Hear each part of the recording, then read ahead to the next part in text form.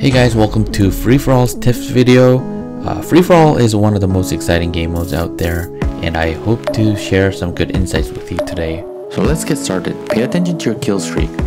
With each kills you get certain amount of fist points, and this fist points allows you to spawn into your 6th and 7th bot.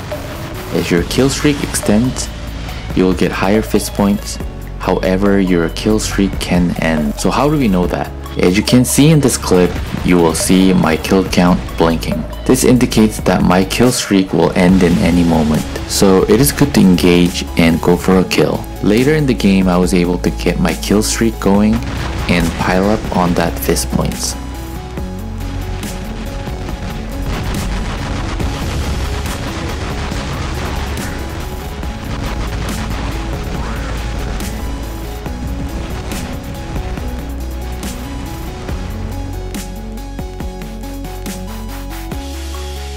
Use cover at all times. The first clip will show you a bad example of me using the cover. The second clip will show you a good example of me using the cover, using the dash ability to avoid one-on-one contact with the specters.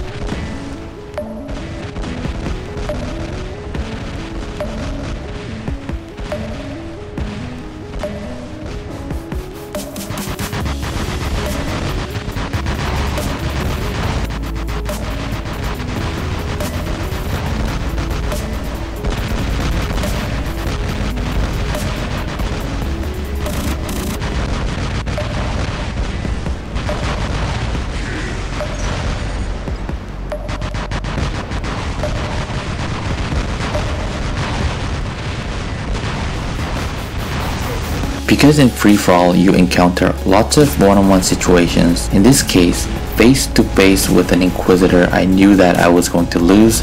I wasn't able to use all 3 of my Dragoons, but using the cover and shooting out of the corner, I was able to knock down this Inquisitor. Always prioritize kills over damage, because with every kill you get rewarded fist points. Fist points allow you to spawn into more robots, meaning you're in the game for a longer period of time. Later in the game, you have more opportunity to do damage. So the damage actually comes in naturally. So you always want to prioritize kills.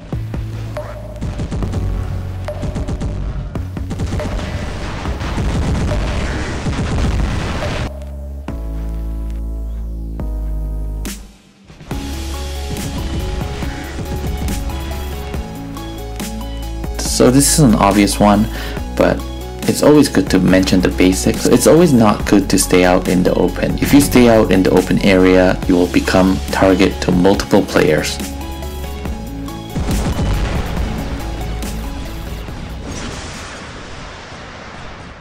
So definitely know your spawn points. In certain maps, certain spawn points will definitely have edge over other spawn points. So in free-for-all, people tend to spawn in next to each other. So most times it's good idea to spawn in first because you have no one behind you, or spawn in at last.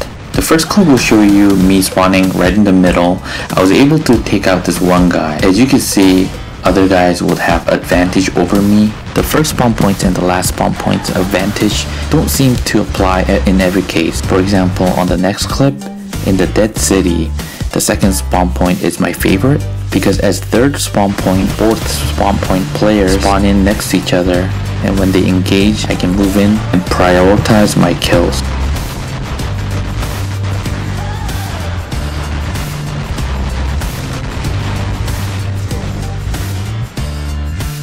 Definitely come out prepared for larger maps. If you have a long range build, it will help you in the larger map. However, sometimes in the smaller map, you can mismatch the range and take out the other guy in one-on-one situation.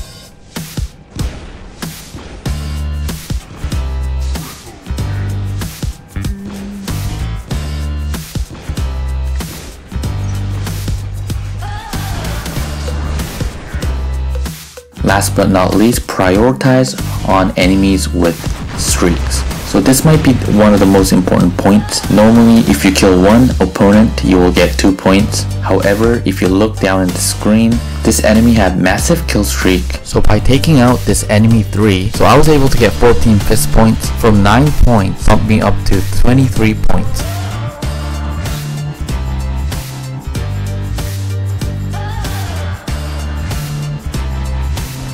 So thank you guys for watching. If you have your own points for this game mode, please share your tips in the comments. And I understand that for some of you, this is very basic point, but I hope that I was able to help anyone who needed some tip for this game mode.